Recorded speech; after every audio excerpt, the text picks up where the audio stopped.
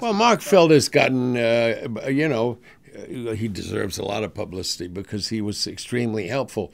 But he was in terms of, he was nudging and directing and pointing the reporters in one direction, in certain direction, rather than another. And that was the great value of Deep Throat. He wasn't saying, you go to 13th Street and look at the upstairs in a window and get in there, and then behind there's something there you find a great source of information. It wasn't that kind of precision and detail.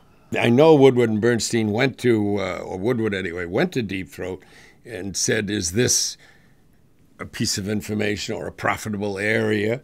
And if he confirmed that, that kept Woodward's nose down on the case. Whereas if he said, don't go there, go here, it was a great time saver, among other things. I mean, I didn't know his name until after the case was over, after Nixon resigned. That surprises me now. I would not have done that in my current, if I was still editor, I would have demanded to know. And I'm wondering why. I've often wondered. I think the thing that's most important to me, rather than the identity of the source, is whether he's right or not.